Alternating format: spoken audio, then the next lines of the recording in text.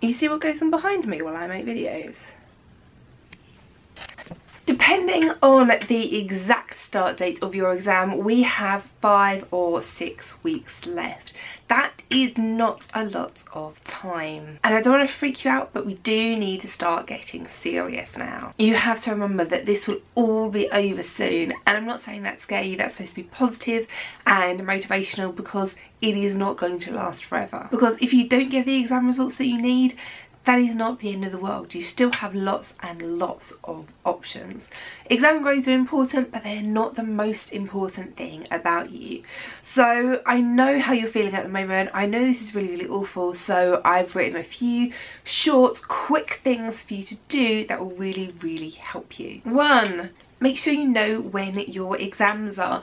This one seems really, really obvious, but don't do loads and loads of revision for an exam which is at the end of June and not revise for your exam which is at the beginning of May. Also make sure you've checked your exam timetable, that the right things are on there, that you entered for the right tiers, that there hasn't been any exam missed off. This is really, really important if you have people who have the same name in the year as you, or if you have a sibling in the same year as you. I once taught identical twins who got entered for each other's exams. Not my fault. You need to work out which are your high priority and which are your low priority subjects.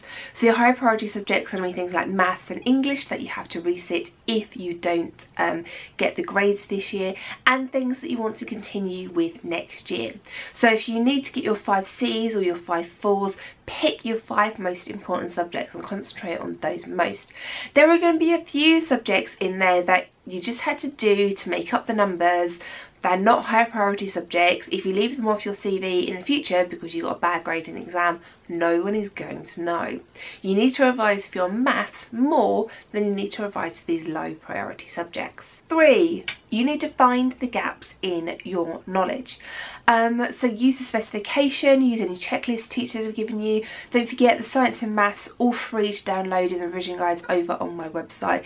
Go through, make sure there's no big chunk of knowledge missing. Use the whole topic videos that I've made, go through your revision guides, make sure there's no like lesson where you're off, which is really, really important, because even the smallest thing could be a really, really big question in the exam. 4, practice, practice, practice, practice, practice. I cannot emphasize this enough.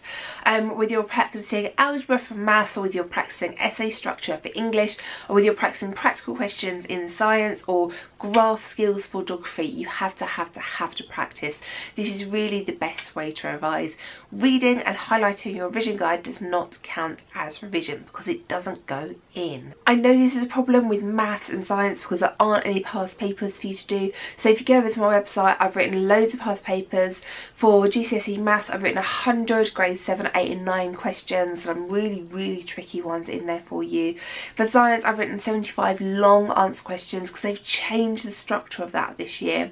And if you're not prepared for how they change, just using the past papers which are available on the internet isn't really going to work. For loads of other subjects like English, past papers are a fantastic way to revise because Romeo and Juliet hasn't really changed since it was written. So 5, you want to revise smart but not long. Your brain likes little and often, so do short chunks and interchange different subjects. I know this isn't going to feel like very natural because you have like hour, sometimes hour and a half lessons in school, but this really, really will help your brain. So make sure that you've got short chunks, that you don't have to get a timetable sorted, especially not at the moment. If you haven't done that already, you don't have to do that. Just stick with your school timetable. So if on a Monday morning you'll be doing English, on a Monday morning revise English. Timetable, revision timetable, easy, nice and sorted for you. Just make sure that you take your breaks, just make sure that you are using good revision techniques, so practice questions, mind maps, flashcards, not just reading and highlighting. And then number 6 is look after yourself. You are really, really important. You are so much more than a set of grades, a set of numbers that you'll come out with at the end. There is no point working so hard, shutting yourself away, making yourself really, really miserable, working so hard and so long that in a few months time you're kind of like this stressed out, ill person because you've been studying so hard for your exams. You are more important than your exams. So don't ruin you just for the sake of getting some grades and numbers. I'm not saying you don't have to work, but there are ways that you can work which won't make you so stressed out, which won't make everything so hard.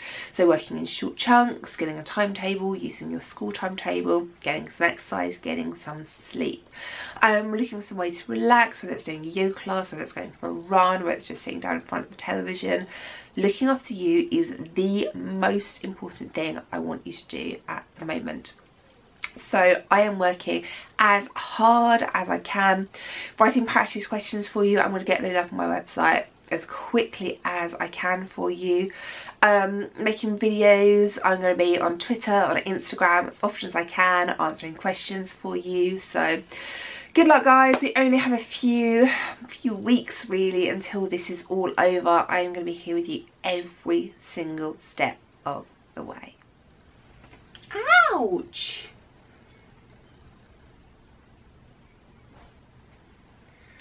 This is why in some videos I have unexplained scratches.